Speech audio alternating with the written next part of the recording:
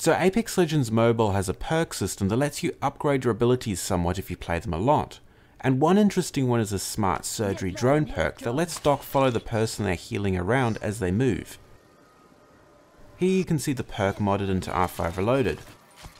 After Newcastle has become the go-to legend for revives on the main game, I think it's time to add a little power back into Lifeline, and this could be a good way to do it. Honestly though, I know it's a bit strong, but I would love to be able to play her again with a fast heal she had at launch. Subscribe for more Apex Legends videos.